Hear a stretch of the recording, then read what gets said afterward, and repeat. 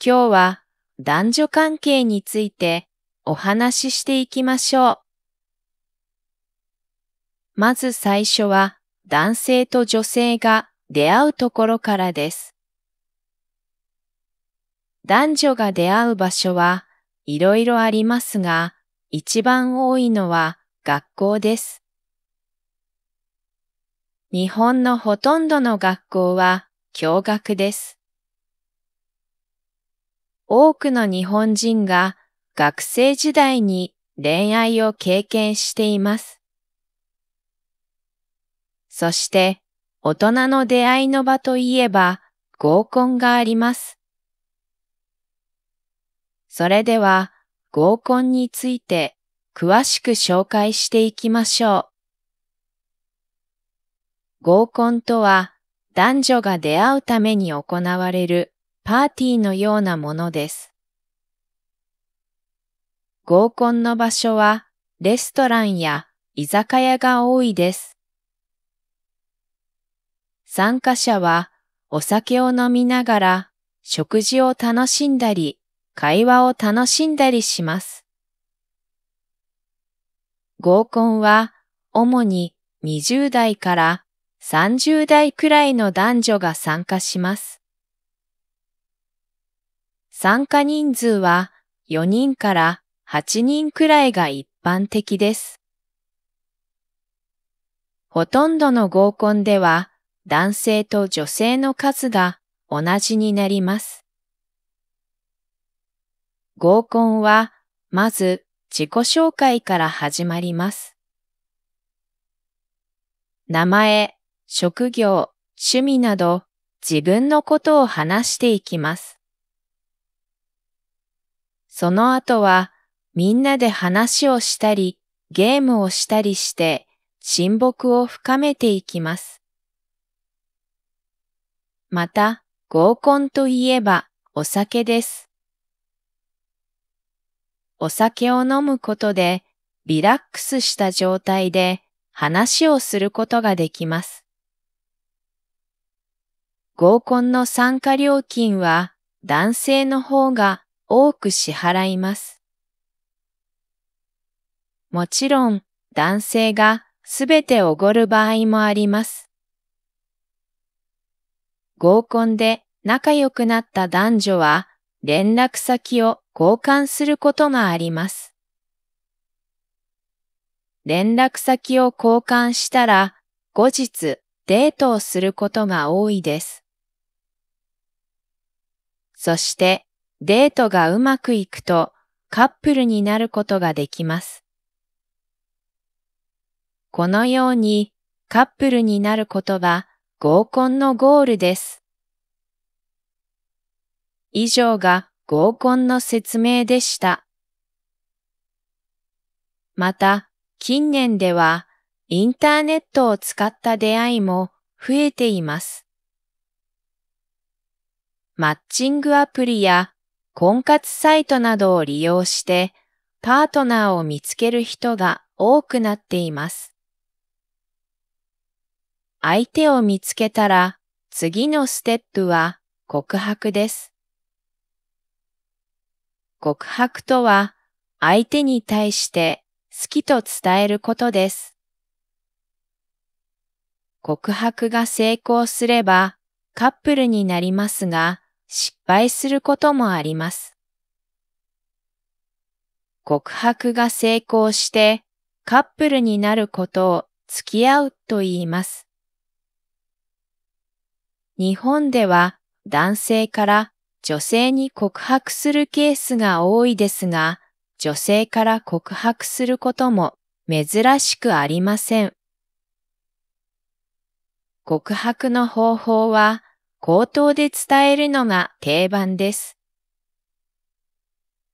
告白する場所は静かな公園などが選ばれます。告白が成功するとカップルとして付き合っていくことになります。付き合ったらデートを重ねてお互いのことを深く知っていきます。日本では付き合い始めた日付を記念日として祝う習慣があります。ここで日本のデートについて詳しく紹介していきます。まず、デートとはカップルや夫婦がどこかに出かけたりすることです。デートは二人の仲を深め、お互いを知るための大切な時間です。定番のデートスポットは水族館、動物園、映画館、遊園地などがあります。また、家でゲームをしたり、映画を見たりして、のんびりするデートも人気です。デート代金の支払いについては、カップルによって様々です。男性の方が年上であれば、男性が支払うことが多いです。逆に、女性が年上の場合は、女性が支払うこともあります。年齢が同じくらいのカップルの場合は、割り勘が多いです。割り勘とは、代金を均等に支払うことです。例えば、代金が1000円の場合、お互いが500円ずつを支払います。そして、カップルのゴールといえば、結婚です。結婚をすることで、カップルという関係から夫婦という関係になります。結婚をするためには、プロポーズをするのが一般的です。プロポーズとは、相手に結婚を申し込むことです。日本では男性から女性にプロポーズするケースがほとんどです。プロポーズする場所は自宅、レストラン、遊園地などカップルによって様々です。また、カップルになってからプロポーズするまではある程度の時間が必要です。これは夫婦になるためにお互いのことをよく知っておく必要があるからです。平均的には1年から3年ほど付き合ってからプロポーズするケースが多いです。プロポーズの際は男性から女性に結婚指輪を贈ります。結婚指輪は左手の薬指につけます。このように結婚をするためにはプロポーズが必要です。しかしながら一番大変なのは結婚相手を探すことです。日本では結婚相手を探すことを結婚活動と言います。略して婚活と呼ばれています。それでは婚活について詳しく紹介していきましょう。婚活にはいろいろな方法があります。今回は3つの方法について紹介していきます。まず最初は婚活サイトなどを使う方法です。ネット上にはたくさんの婚活サイトがあります。相手のプロフィールを見て自分に合った結婚相手を探します。ネット上で相手を探せるので気軽に婚活することができます。次の方法は婚活パーティーです。婚活パーティーは結婚相手を探している人が集まるパーティーのことです。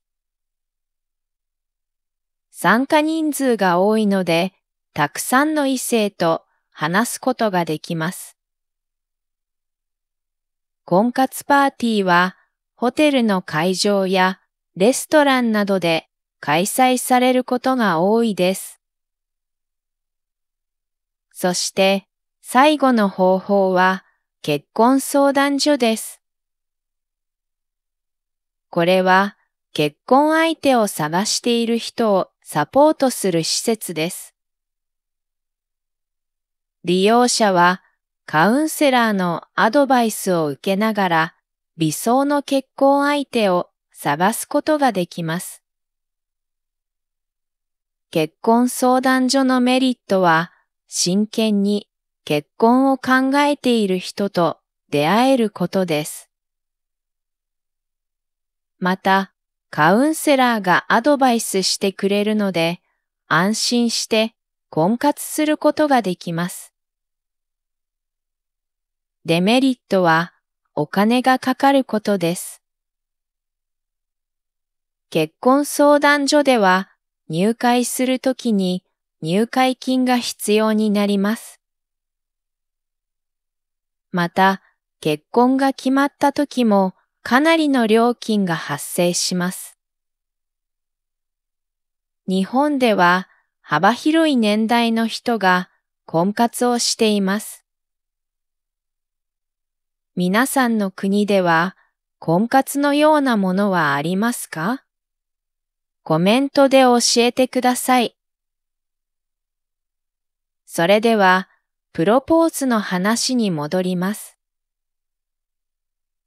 プロポーズが成功すると、次はお互いの両親に挨拶をします。まず、女性側の実家に行って結婚について報告します。その後、男性側の実家に行って同じように報告します。この両親への挨拶は人生の中でとても緊張するイベントの一つです。両親への挨拶が終わったら、次は書類の手続きがあります。日本で結婚するためには、市役所に行って婚姻届を提出します。婚姻届に夫婦の氏名、生年月日、住所などの個人情報を記入します。また、婚姻届には2人の結婚を証明する証人が必要です。証人は夫婦の両親や友人など成人であれば誰でも大丈夫です。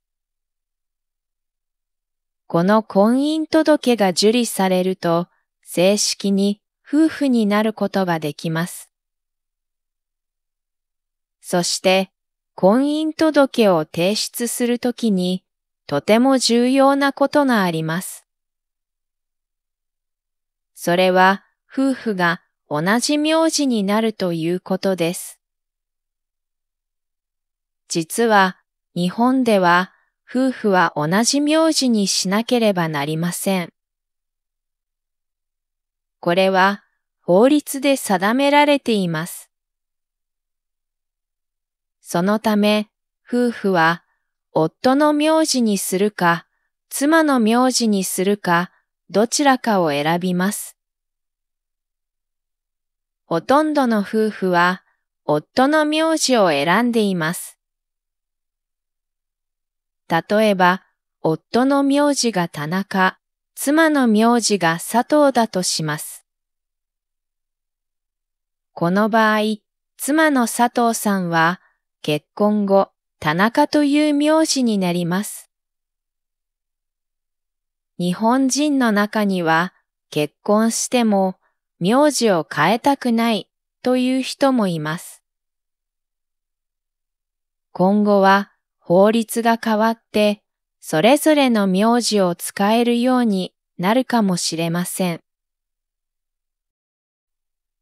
夫婦になった後は大きなイベントがあります。それは結婚式です。結婚式は人生の中でも特に大きなイベントの一つです。日本の結婚式は洋風の結婚式と和風の結婚式があります。洋風の結婚式では花嫁がウェディングドレスを着ます。結婚式の会場はキリスト教の教会です。キリスト教を信仰していない夫婦でも教会で結婚式をすることができます。多くの日本人にとって結婚式といえばこの洋風の結婚式のことです。日本の多くの女性はウェディングドレスに憧れを持っています。そのため多くの女性は洋風の結婚式を希望しているようです。和風の結婚式ではウェディングドレスではなく着物を着ます。結婚式の会場は教会ではなく神社です。神社には日本の神様が祀られています。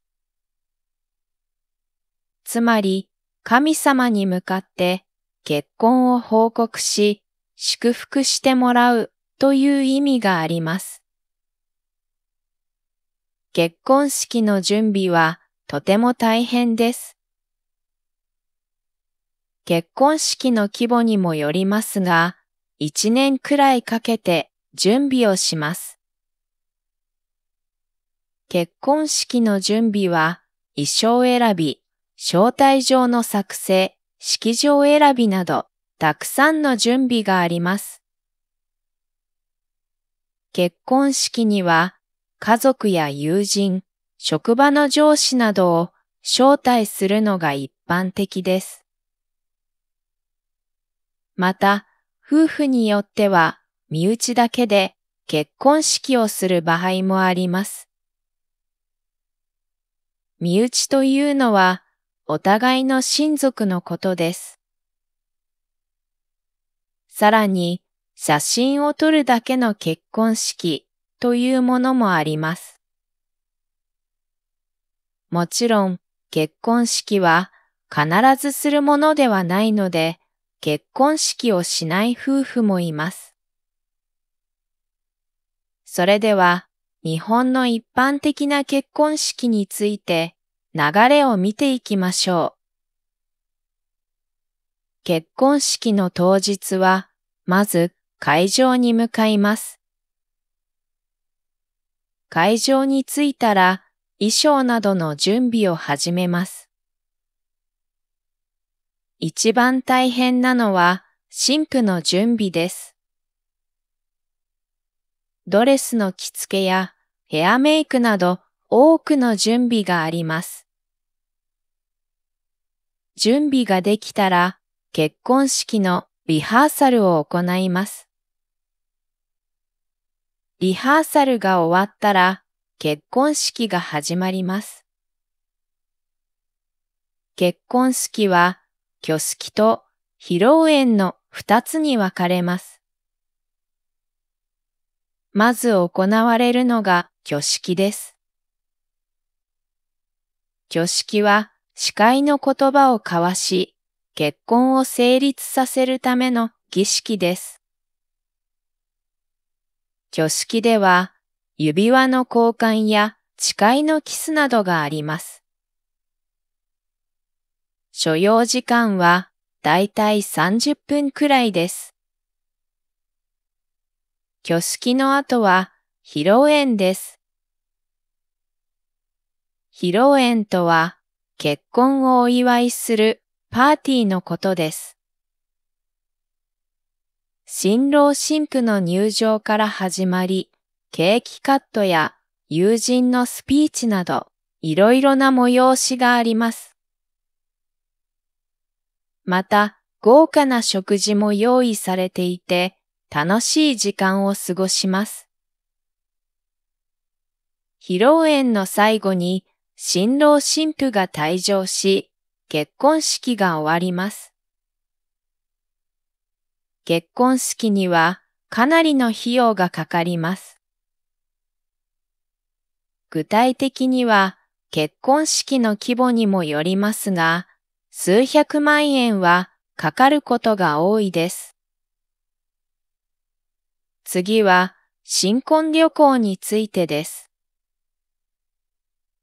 日本ではほとんどの夫婦が新婚旅行に行きます。新婚旅行は結婚式が終わってから行くことが多いです。結婚式と並んで夫婦の思い出となる大切なイベントです。新婚旅行では国内だけでなく海外に行くことも多いです。国内では北海道や沖縄、京都などの定番の観光地が人気です。海外に行く場合、ハワイやヨーロッパなどが定番の行き先です。新婚旅行の期間は1週間程度が一般的です。ちなみに日本人の普段の旅行では2日間か3日間くらいの旅行がほとんどです。そのため1週間の旅行はかなり長い旅行と言えます。新婚旅行の費用は夫婦の貯金や結婚祝いのお金を使います。新婚旅行は一生に一度しかないので、豪華な旅行を計画する夫婦も多いです。以上が結婚式や新婚旅行といった結婚に関するイベントです。ここからはその後の夫婦生活について紹介していきます。夫婦といえば出産も大きなイベントです。すべての夫婦は子供を持つことについて話し合います。日本は少子化が進んでおり、子供を持たない夫婦もたくさんいます。子供を持たない理由はいろいろあります。その中で大きな理由を挙げるとすれば、経済的な不安があります。子供を育てるにはたくさんのお金がかかります。お金に不安がある夫婦の場合、子供を持たないことがあります。子供を持つことを決めた夫婦は、出産のためにいろいろな準備をします。妊娠中は、夫が妻をサポートします。例えば、普段妻がやっている家事を夫が引き受けて、妻の負担を減らします。妊娠中は定期的に通院して体の状態をチェックします。そして出産の時期が近づくと入院して出産に備えます。自宅で出産することもできますが、ほとんどの場合、病院で出産します。病院では医師や助産師によるサポートを受けることができるので、安全に出産することができます。夫婦にとって子供の誕生は大きな喜びです。出産が終わると数日の間入院してから退院します。そして自宅に戻って子育てがスタートします。子育ては夫婦で協力して行います。近年では育児休業という制度を使うことで会社を休んで子育てに専念することができます。育児休業は法律で定められた制度です。子供が1歳になるまでの間、会社を休むことができます。子育てで一番大変な時期は、子供が1歳になるまでの時期です。この時期は、おむつを交換したり、寝かしつけをしたり、いろいろな苦労があります。子育てはとても大変ですが、子供の成長を感じることはとても素晴らしいものです。やがて子供が就職すると子育てが終了します。子育てが終了すると夫婦は二人の時間を楽しむようになります。子供がいない生活は寂しいですが、夫婦で旅行に行ったり、趣味を楽しんだりします。そして、数十年が経過し、夫婦は老後を迎えます。老後というのは、60歳くらいからの年齢のことです。老後は、子供や孫に囲まれながら幸せな時間を過ごします。夫婦で支え合いながら人生の最後まで寄り添っていきます。以上が夫婦生活の流れでした。最後は離婚についてです。夫婦の関係がずっとうまくいくわけではありません。日本では性格が合わないという理由で離婚をするケースが最も多いです。例えば、休日の過ごし方で性格の違いが出ることがあります。夫は休日に家で休みたいと思っています。一方、妻は休日に家族みんなで出かけたいと思っています。このような場合、生活をしていくうちにストレスがたまりますよね。このように性格が合わないことは離婚の原因になります。これを防ぐためには、結婚する前に相手のことをよく知っておくことが重要です。動画を見てくれてありがとうございました。グッドボタンとチャンネル登録をしてくれると、もっと動画を作れるようになります。日本の結婚について、あなたの国と違うことはありますか？ぜひコメントで教えてくださいね。今日は男女関係についてお話ししていきましょう。まず最初は男性と女性が出会うところからです。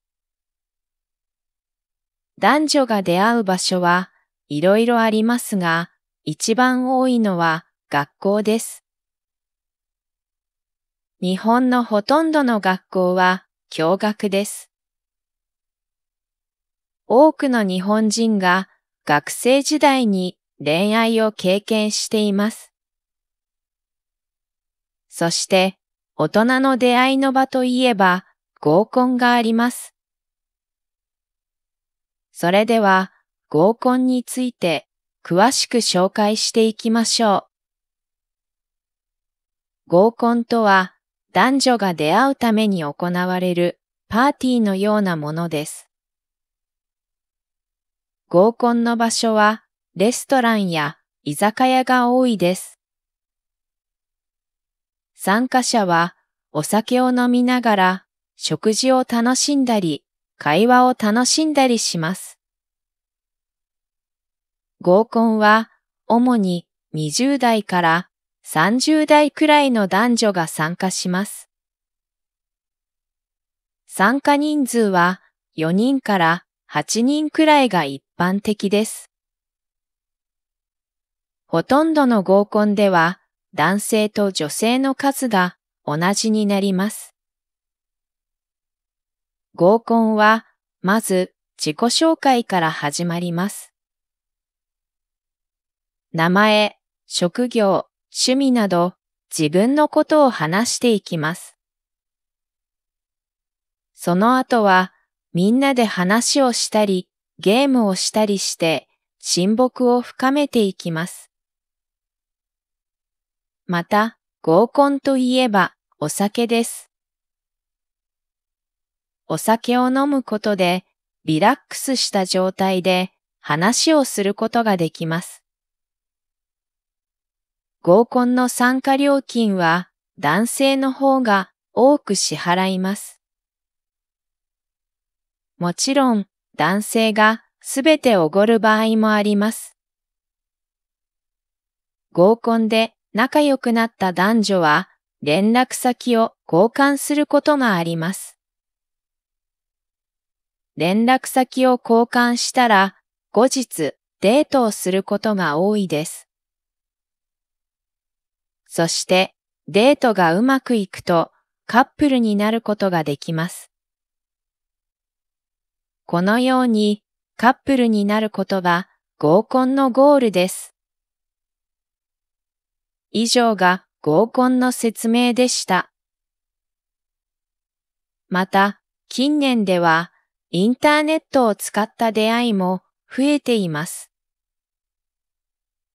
マッチングアプリや婚活サイトなどを利用してパートナーを見つける人が多くなっています。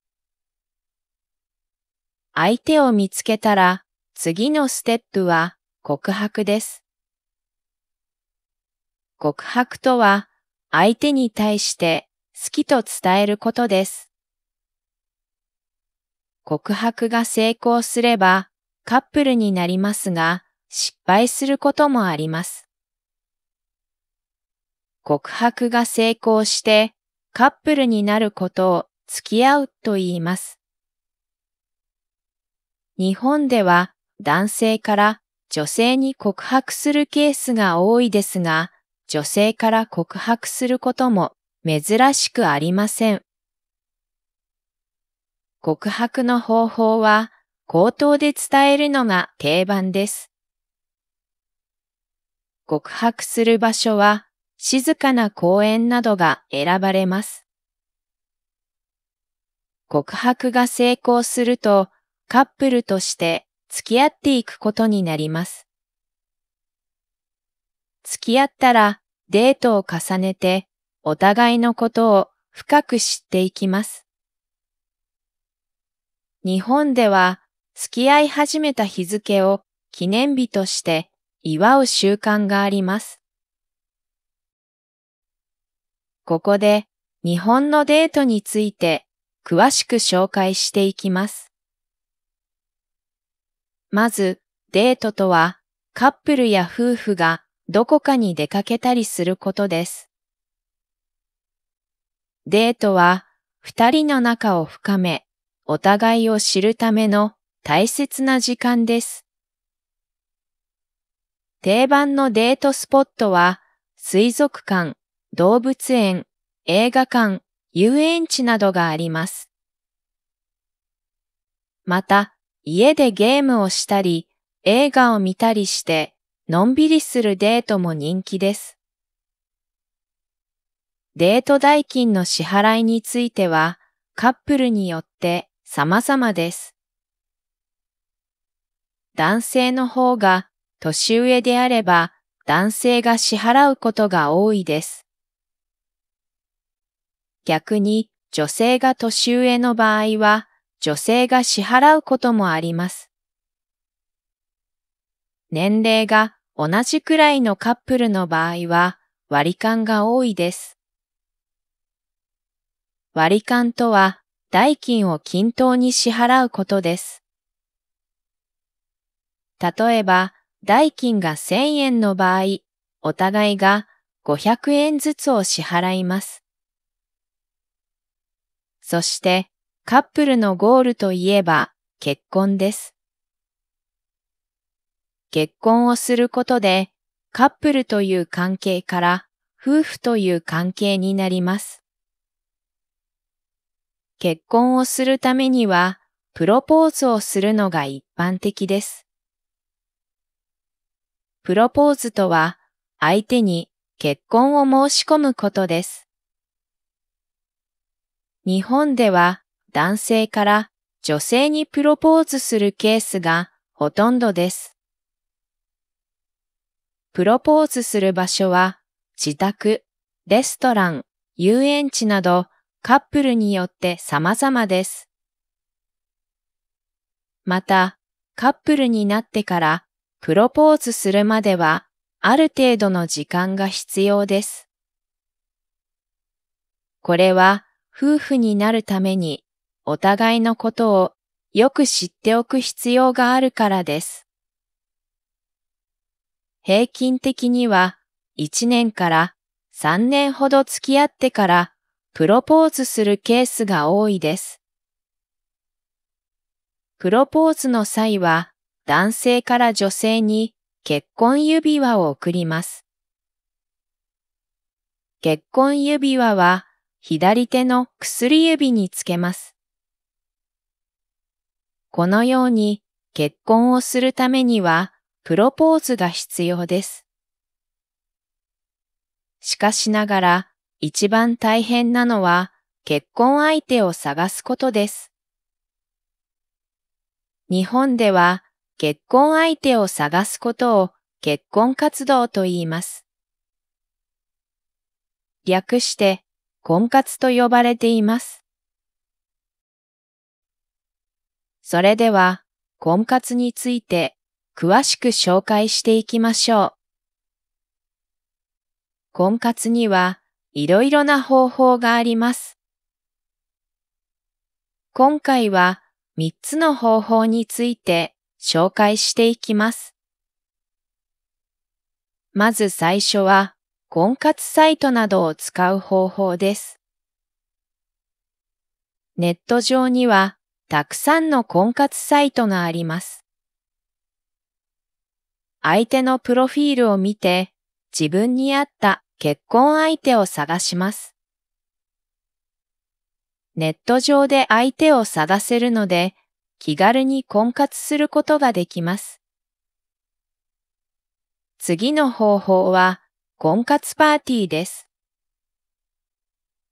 婚活パーティーは結婚相手を探している人が集まるパーティーのことです。参加人数が多いので、たくさんの異性と話すことができます。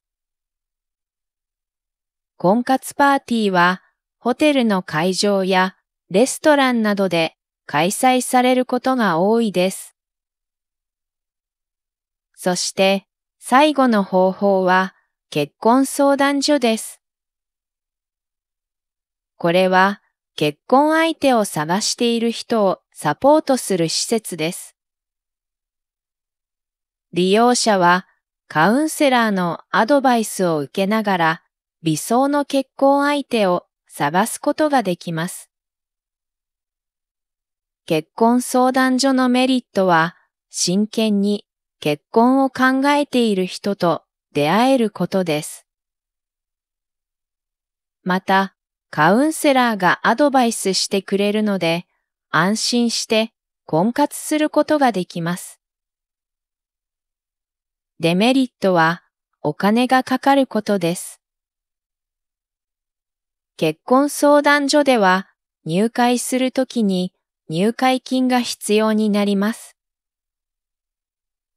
また、結婚が決まったときもかなりの料金が発生します。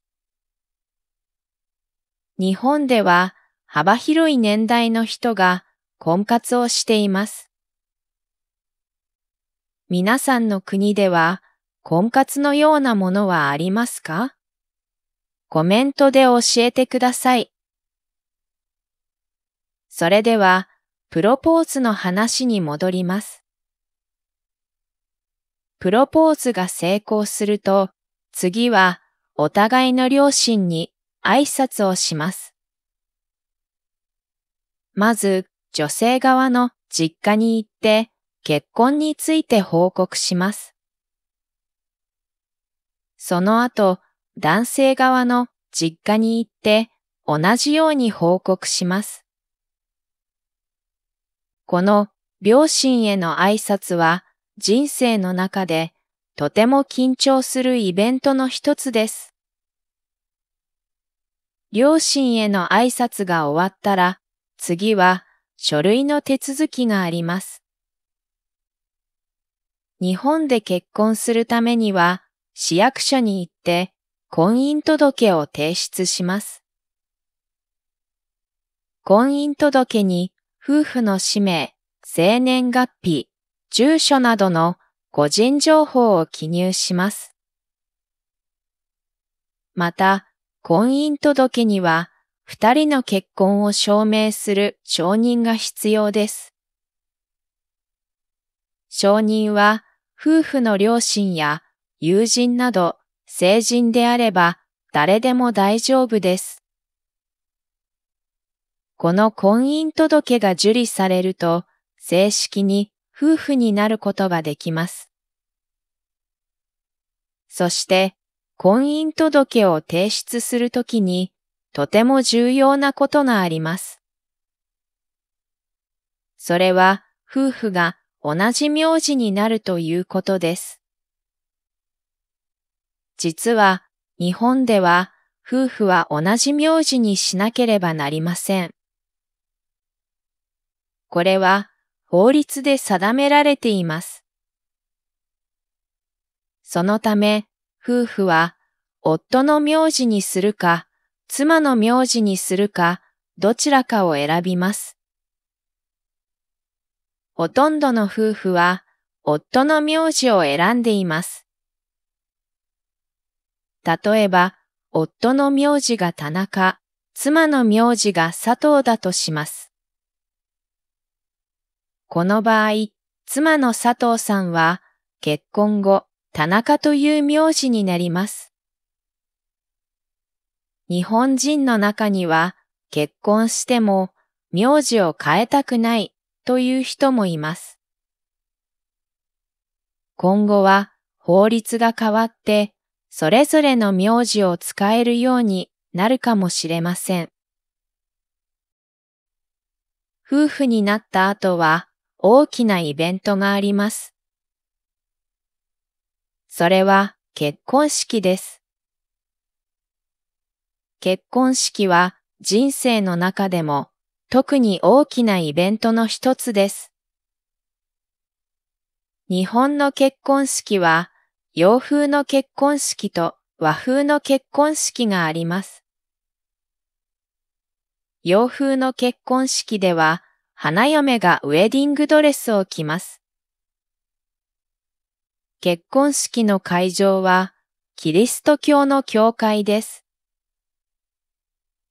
キリスト教を信仰していない夫婦でも、教会で結婚式をすることができます。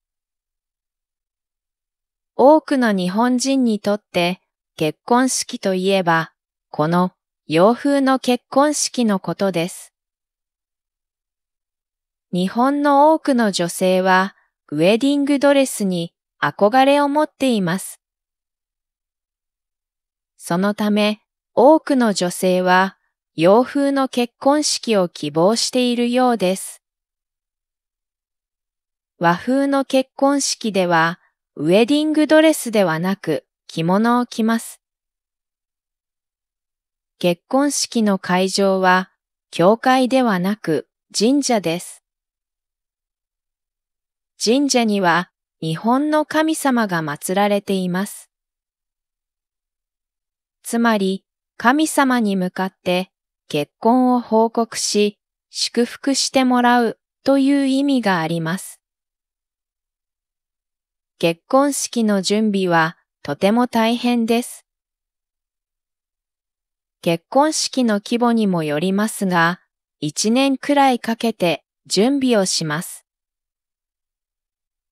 結婚式の準備は衣装選び、招待状の作成、式場選びなどたくさんの準備があります。結婚式には家族や友人、職場の上司などを招待するのが一般的です。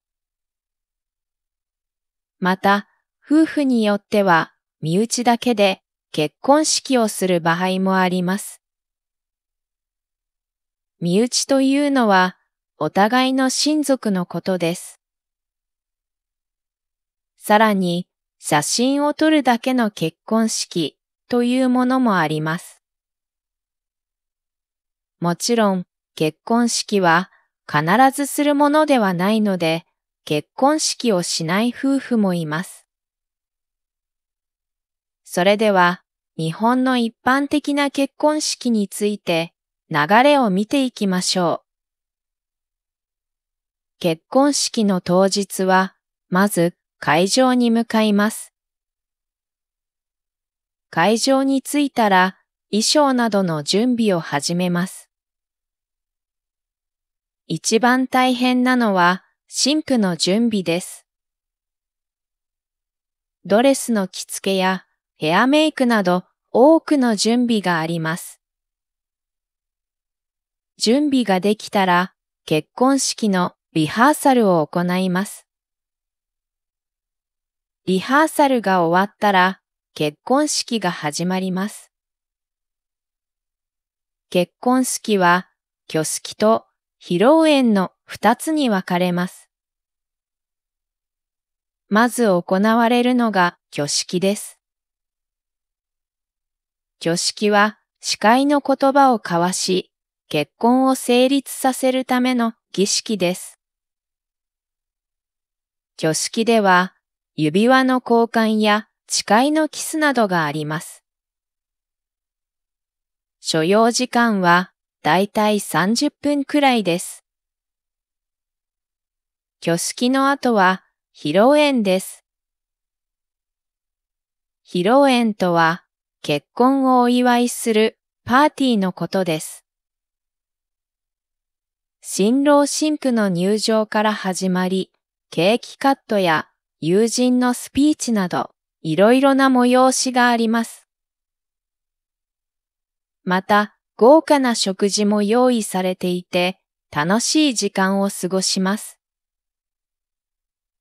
披露宴の最後に、新郎新婦が退場し、結婚式が終わります。結婚式にはかなりの費用がかかります。具体的には結婚式の規模にもよりますが、数百万円はかかることが多いです。次は新婚旅行についてです。日本ではほとんどの夫婦が新婚旅行に行きます。新婚旅行は結婚式が終わってから行くことが多いです。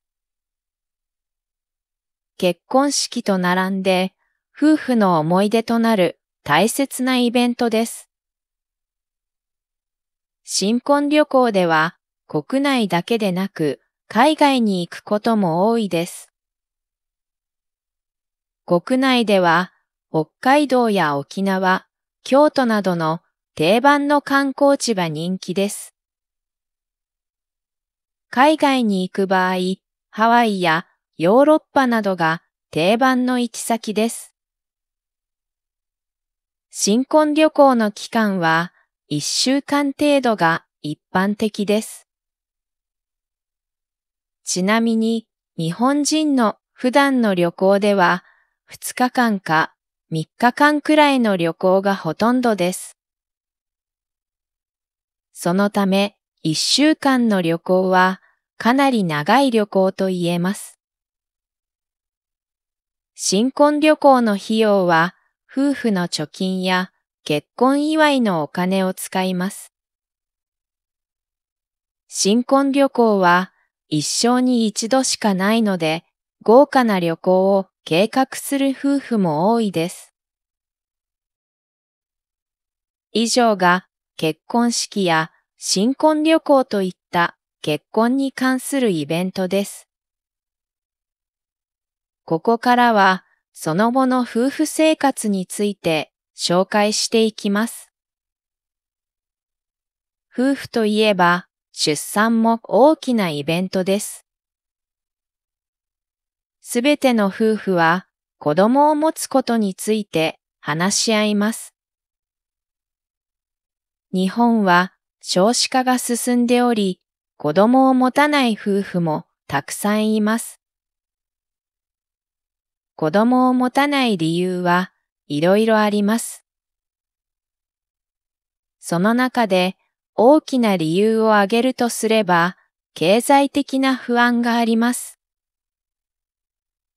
子供を育てるにはたくさんのお金がかかります。お金に不安がある夫婦の場合、子供を持たないことがあります。子供を持つことを決めた夫婦は、出産のためにいろいろな準備をします。妊娠中は、夫が妻をサポートします。例えば、普段妻がやっている家事を夫が引き受けて、妻の負担を減らします。妊娠中は定期的に通院して、体の状態をチェックします。そして出産の時期が近づくと入院して出産に備えます。自宅で出産することもできますが、ほとんどの場合、病院で出産します。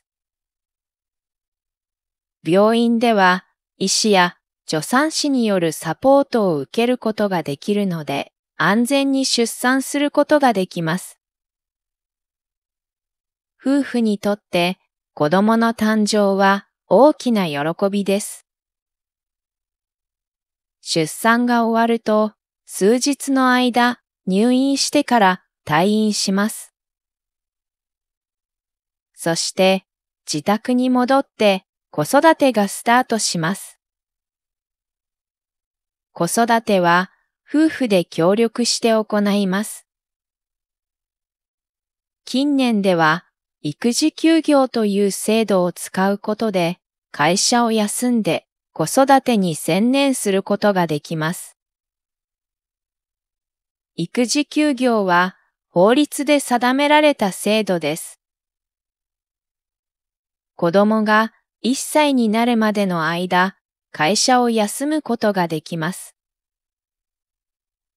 子育てで一番大変な時期は子供が1歳になるまでの時期です。この時期はおむつを交換したり、寝かしつけをしたり、いろいろな苦労があります。子育てはとても大変ですが、子供の成長を感じることはとても素晴らしいものです。やがて子供が就職すると子育てが終了します。